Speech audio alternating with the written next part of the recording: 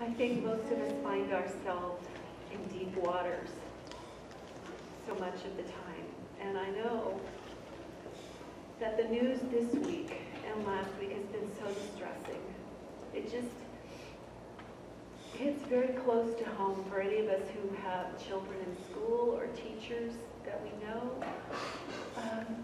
Such a crazy, uncertain place that we live in. And then the people in this family, our faith family, there are difficult things going on. We are in deep waters. If you would like to join me at the front of the altars, this is the perfect time to come and pray. You'll notice some of our staff is not here today. They're sick. We've got a lot of family members who are sick today also. People traveling, people undergoing medical issues. So many reasons that would make us feel like we're drowning. And God is faithful. So this morning, let us lift our eyes to the one who controls the wind and the waves. Let us pray. Gracious Father, when we feel like we're drowning, help that to be a reminder for us to look to you.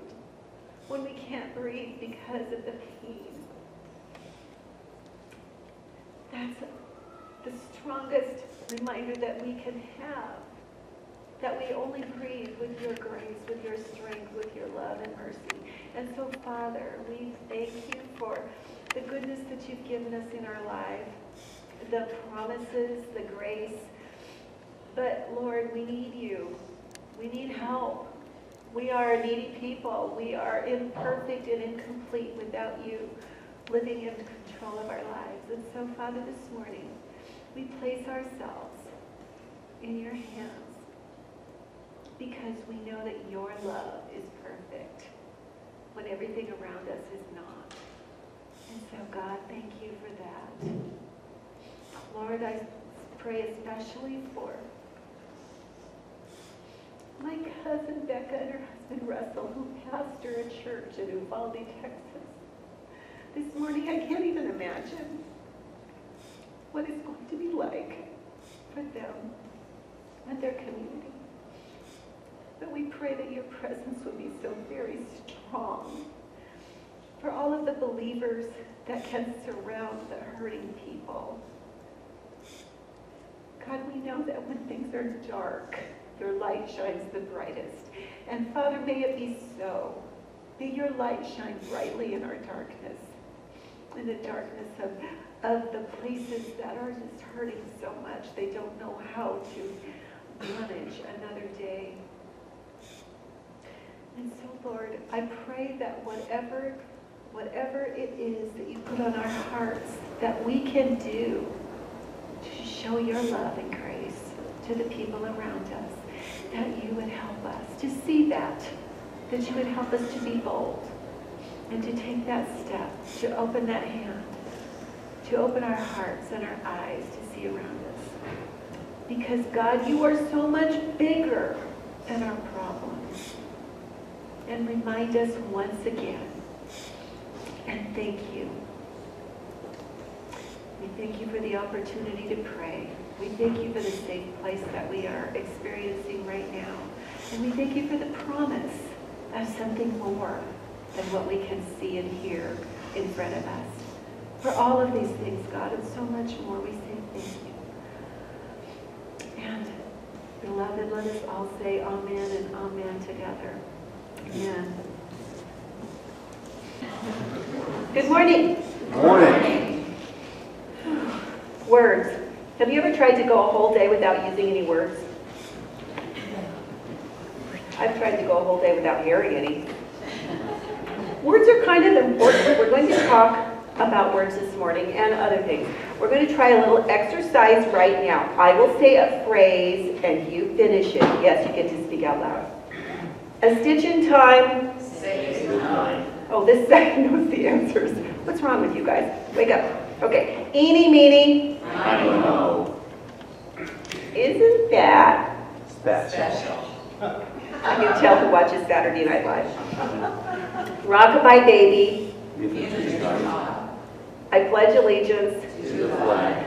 See, you guys know words. Words are important, and they're important in our worship. There's a type of debate going on in many of our churches right now, these days, regarding how we worship. The ways that we approach doing our God business. Many of us grew up in, or are comfortable with the style of worship that we grew up with, that we're familiar with, or what the first kind of worship was that we experienced when we started going to church or were called to be a part of God's people. Part of the debate is what we would call high church versus low church, air quotes. High church versus low church. That's for my daughter, she hates air quotes. Okay, what do I mean by that? Those of us who have visited a Catholic or Episcopal or Presbyterian or Lutheran church have participated in a worship experience that we would call high church. And those of us who are more familiar with what we do here, you know, kind of wandering around and people get up and go get a drink or whatever, we would call this low church because it doesn't seem to be as scripted. More scripted services versus less scripted services. I have mentioned before how growing up in the Presbyterian church, we would have worship folders that were about 8 pages long. Seriously. You're welcome, Melissa, that we don't have to print those here. And I would follow along the worship service, calculating how much longer I thought the service would take, you know, by where we were in the worship folder. Yep, okay, some of you are nodding your head, you understand what I'm saying, okay. What high church versus low church really means is more active participation from the congregation versus less active participation, less congregational participation. There's a word for how we do church, and that is called liturgy. It literally means work of the people. And I was hoping Matt would be here this morning because he always critiques me and nods his head or shakes his head if I get stuff right or wrong. So, and he's sick this morning, so I will have to just go on my own steam. So, whether our traditions are called high church or low church, it is liturgy, no matter which kind, because it's what we are doing. Whether it's scripted or not scripted, it's still called liturgy because it's us being here and worshiping. Did you know that the Nazarene denomination was birthed from a high church tradition? Yes, yes it was. For those of you who are familiar with the history of the Church of the Nazarene, you might be a little confused because you know that we kind of came out of the Methodist denomination, which most of us don't think of as a high church tradition, right? In America, it's not very scripted. However, our birthright is a very rich one, full of meaning and traditions and rituals. Steve and I have been blessed to travel, and on one of our journeys, we worshiped at St. Paul's Cathedral in London. It's a famous landmark, but it's also an active church. They celebrate the Lord's Day year-round. And when we were there, we drug all of our kids to church there on a Sunday morning and participated. By drug, I mean, yeah, we will go to church on vacation. And we participated in a high church service with all the smells and bells. If you've not been to an Episcopal or Church of England service, it's very, very celebratory, ceremonial, lots of stuff going on. The classical music was from an enormous pipe organ. I don't know how many hundreds of pipes there were. It was literally, you know, like 4 or 5 keyboards. I don't know how anybody could do that. And we stood in a long, long line, hundreds of people, to celebrate communion, to receive the sacraments, drinking from the same cup. And it was real wine. You know, you can look at me all you want, but it was communion. And we were trusting God to kill all the foreign germs. And we heard a sermon from the Bishop of Kenya. Yes, it was a little hard to understand him because of his accent, but sad to say how shocked we were to hear a glorious holiness sermon in the middle of all this antique grandeur in high church. So, what am I trying to say? We are saved and transformed by faith. Yes, we are. But God has given us guidelines for our behaviors. And liturgy is one way that we can participate in the divine dance with God. God gave his people special instructions to help us remember, to help us be a part of, to help us learn. We use rituals, and our rituals can involve special music, special words, special times. Think of a wedding ceremony. Most of you know many of the phrases and much of the music that is frequently seen or experienced during a wedding ceremony, right? These things help us to make memories that are part of our worship, the rituals, and they come back to our minds to help us remember things, right? And music evokes memories. In my family, whenever we hear The Entertainer by Scott Joplin, we all go, oh, because one of my girls played it in 6th grade, I think, maybe 5th and 6th grade, probably 10, 11,000 times. We don't know. We don't know. It was in grade. It's like the walls remember that song. So whenever we'd hear it, we'd say, can you play something else? Please play something else? Can you play it a little slower, maybe? Because she played it at the speed of light. It's just, oh, can you play it inside your head, honey? I don't remember a single thing about the movie Jurassic World. But when we went to see it, when I heard the theme music from Jurassic Park, and yes, Roger, I know it's a different composer, a different conductor, but it's the same theme. But when I heard that theme, what I saw in my head and what I felt and remembered was sitting on the bandstands, watching my children's high school bands do their routines to the theme of Jurassic Park, because it was great music for that era. And music, it erased the movie that was in front of me and brought back the memories that I had, because the memories for me were emotional, watching my children, right? And my girls can still all sing the Helping Verbs song really fast. Do you not know that song? No. Ask Catherine to sing it after church. It's just one of those things, music is one of those things that helps you memorize and keep stuff in your brain, right? And there's other things that help us remember also. Although we can do some things without thinking automatically, how many of you think about how to ride a bike? Or how to drive your car? It's kind of scary sometimes, because I think, oh my goodness, I don't remember turning there, and here I am home, right? Okay, right? We do this. Playing sports. My Spanish teacher, for some reason, talked about football a lot. And he talked about hearing the footsteps and muscle memory. If you do something over and over and over, you have the memory pathways for those things. Now, that means it can become rote. It is rote, but that's not always a bad thing. I'm going to talk about that more in a little bit. Okay, we need to remind ourselves of the meanings of some of these things. Words evoke memories, and some of you remembered certain things when I gave you half of a phrase a minute ago. Some of the memories that I come up with that words can evoke for me. There's a particular poem that my family recites every Thanksgiving. We stand around in a circle. It begins, friends, ah friends, as years go by. Words are important to us and the way we use them. There are certain psalms. Pastor Andy talked a little bit about Psalm 136. We're going to talk about that more in a few minutes. But there's a set of Psalms, Psalms 120 through 134 in your Bibles. I'm going to ask you to get your Bibles out in a minute, so go ahead and get ready. These psalms are called the Songs of Ascent. Psalm means song, right?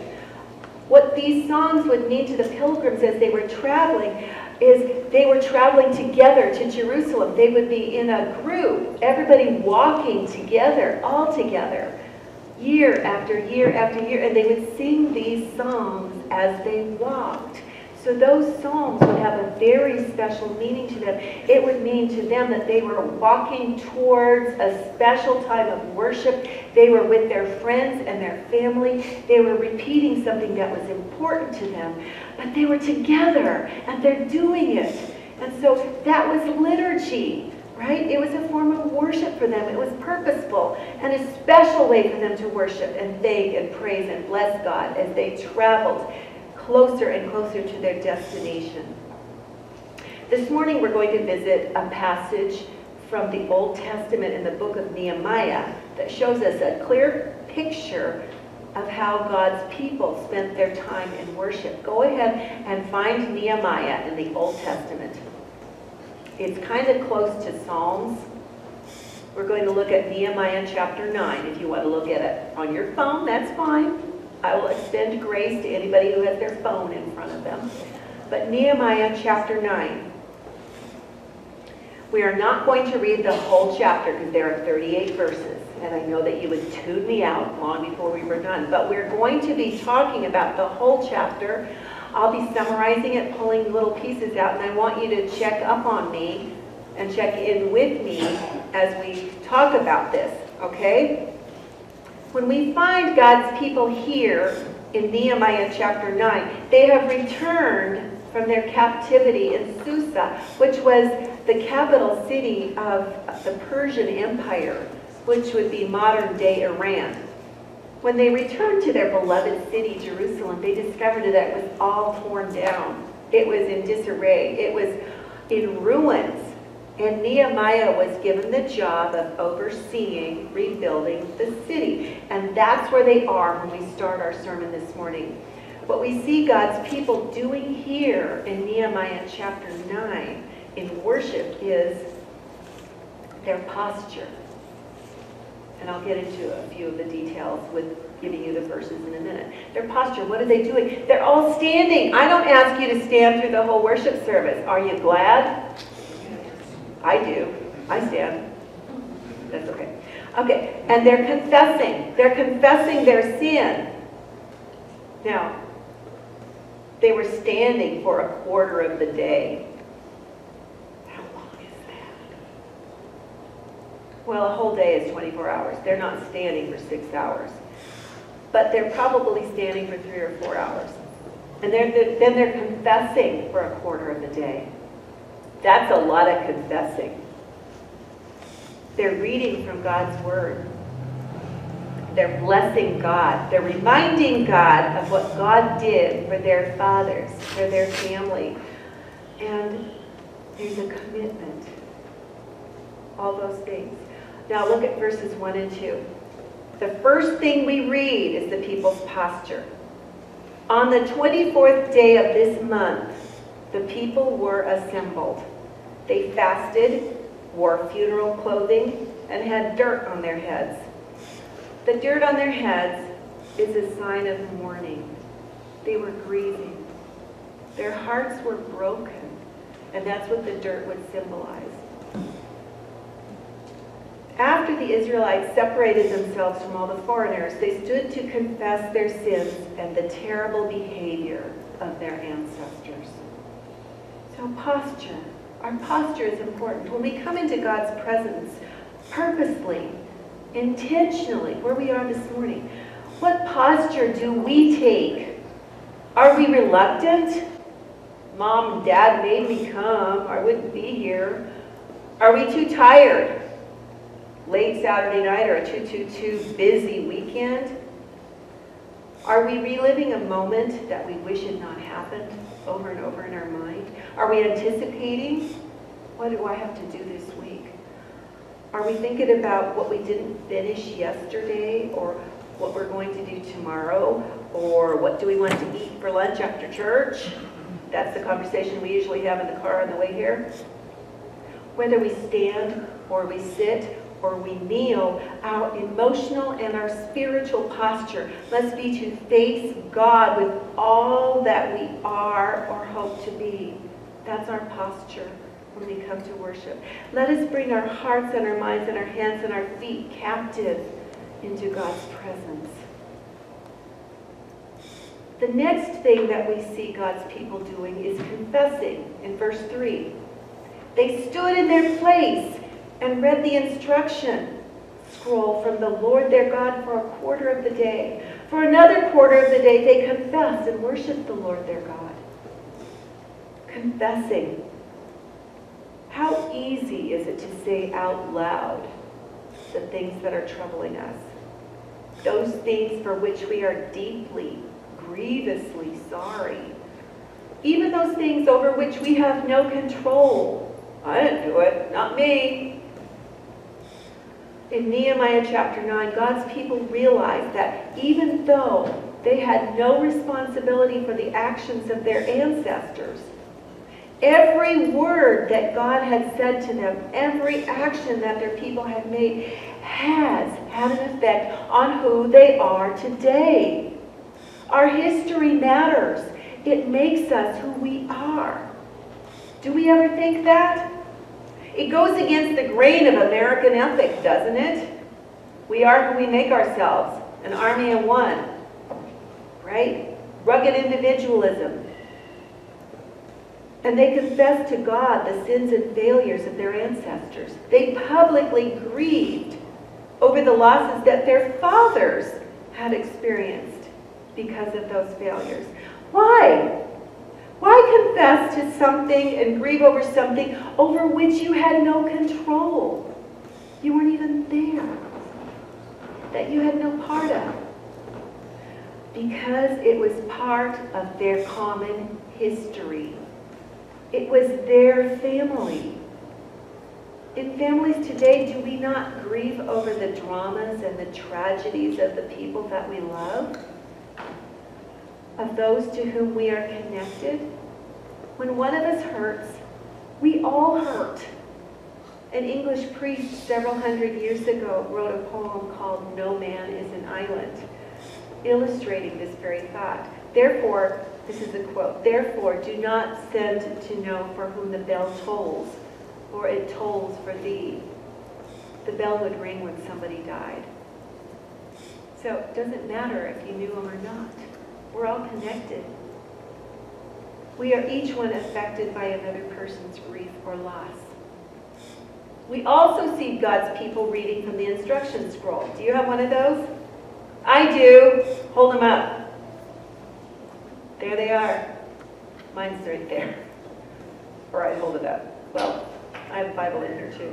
Yeah, we each have one. It's Holy Scripture. It's our family story, the story of God's people. Reading from God's Word. This was their story. This is our story. We read Holy Scripture not just to learn the history of God's people, although this is where we begin to learn it when we read it, but also to read into God's story. Imagine Scripture as if you were reading a You Were There book. That's kind of dating me, but there used to be those books like You Were There at, and they were kind of an interesting way to get kids to read history. Imagine you were there in the story that you're reading. How would you be affected by what's happening? What would you do? We tend to think, oh, I know, since we know the end of the story, right? I know what I would do. Do you? Really? This was them, but it's also us. God's people was not just them. God's people is also us.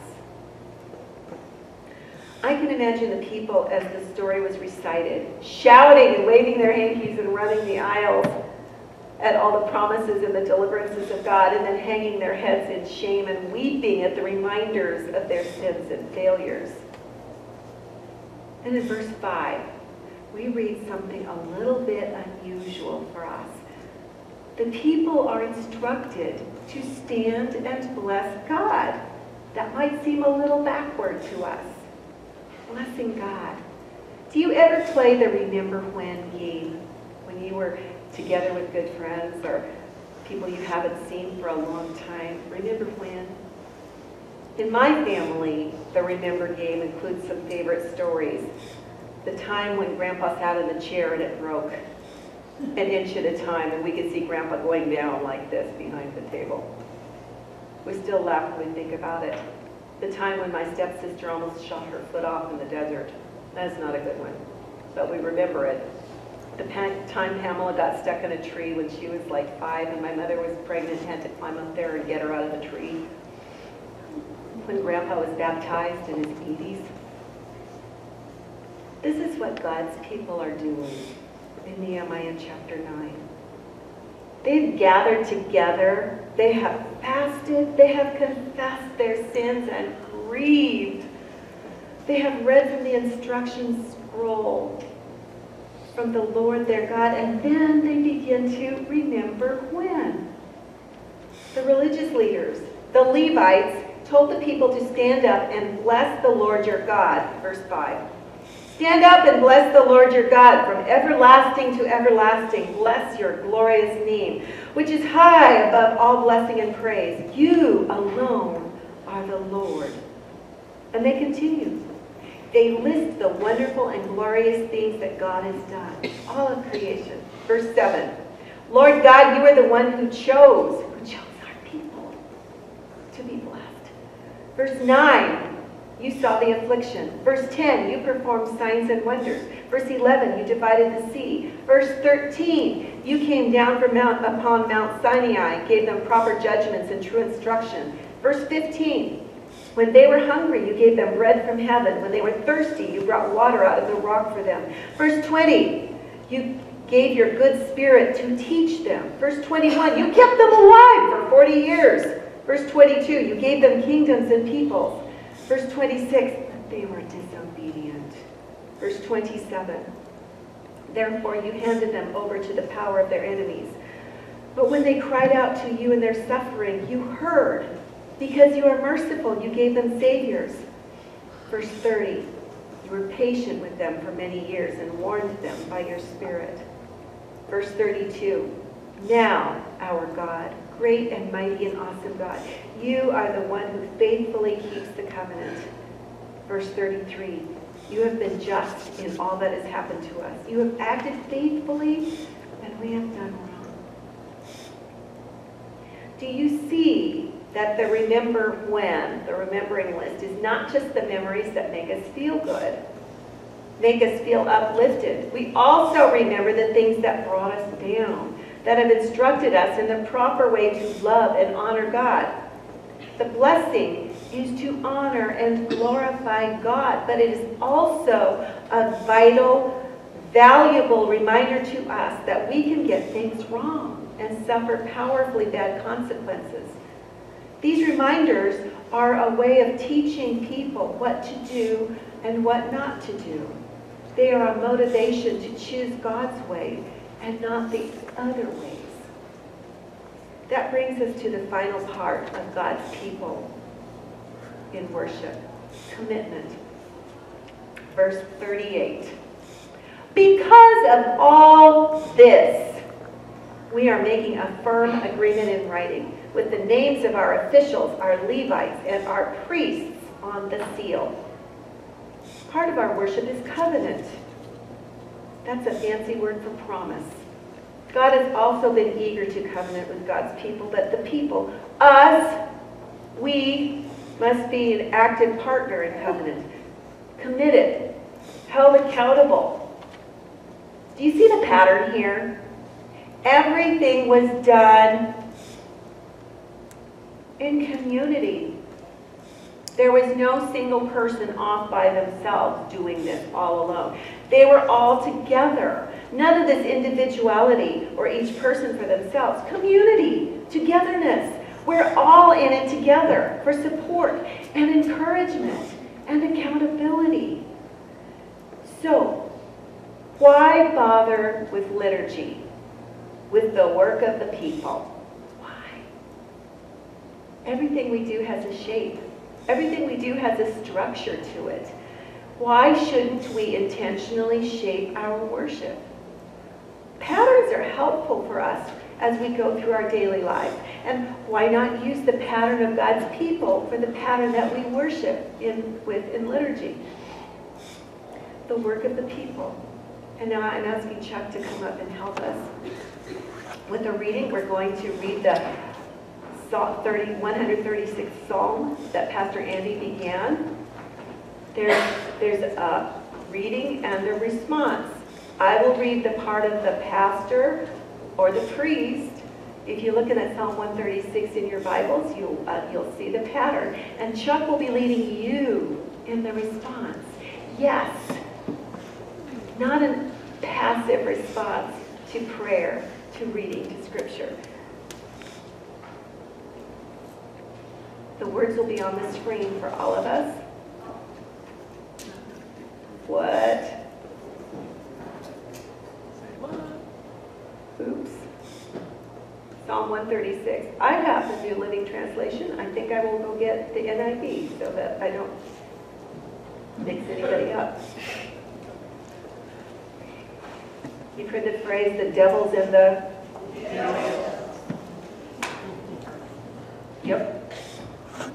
Somebody forgot to put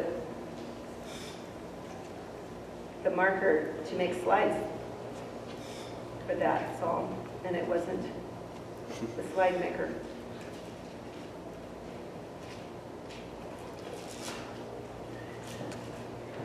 Okay. Are you good? Thank you for your patience. Psalm 136. Give thanks to the Lord, for he is good. His love endures forever.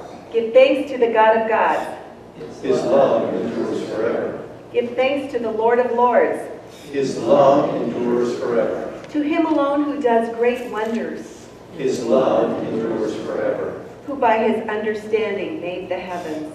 His love endures forever. Who spread out the earth upon the waters. His love endures forever. Who made the great lights. His love endures forever. The sun to govern the day. His love endures forever. The moon and stars to govern the night. His love endures forever. To him who struck down the firstborn of Egypt. His love endures forever. And brought Israel out from among them. His love endures forever. With a mighty hand and outstretched arm. His love endures forever. To him who divided the Red Sea asunder. His love endures forever. And brought Israel through the midst of it. His love endures forever. But swept Pharaoh and his army into the Red Sea. His love endures forever. To him who led his people through the wilderness. His love endures forever. To him who struck down great kings. His love endures forever. And killed mighty kings. His love endures forever. Sihon, king of the Amorites. His love endures forever. And Og, king of Bashan. His love endures forever. And gave their land as an inheritance. His love endures forever. An inheritance to his servant Israel. His love endures forever. He remembered us in our low estate. His love endures forever. And freed us from our enemies. His love endures forever. He gives food to every creature. His love endures forever. Give thanks to the God of heaven. His love endures forever. Amen. You sounded like you weren't real excited about that, and I can understand why, because you got the same line over and over. But think of a beach ball. Where's the end of it? I was hoping one of the kids wouldn't toss it into the, you know what I'm talking about. Anyway, God's love endures forever. Don't get tired of saying that. It's true. Amen? Amen. So, liturgy, work of the people. Be intentional. Music, words, shape, sounds, memories. Remember when. For the sending this week, Crisis Care Kits, we will be assembling them Wednesday. And in an email newsletter that pastors and anybody who wants to receives, we had a little blurb, a news article this week, that our crisis care kits are being used in Uvalde, Texas, to help some of the families. The Nazarene Church is there ministering. It really means something. it seems like, a drop in the bucket, like we're trying to empty the ocean with a teaspoon. But when we when we gather the stuff and assemble the crisis care kits, imagine having your house burn down and have nothing left. And you get this bag that has toothbrush and toothpaste and a comb and a little toy and hand towels. And you had nothing. It means something. So we'll be assembling those this Wednesday night at 6 o'clock p.m. And we're going to pray for Pastor Bob as he leads a group of young men to camp this week, that lives will be changed and everybody will be kept safe. And now prepare to receive the benediction, the good word from God. This is part of our liturgy, isn't it? The going out. We leave here to serve. Therefore, since we are surrounded by such a great cloud of witnesses, let us throw off everything that hinders and the sin that so easily entangles. And to him who is able to keep you from stumbling and to present you before his glorious presence without fault and with great joy, to the only God, our Savior, be glory, majesty, power, and authority. Through Jesus Christ our Lord, before all ages, now and forevermore. Amen.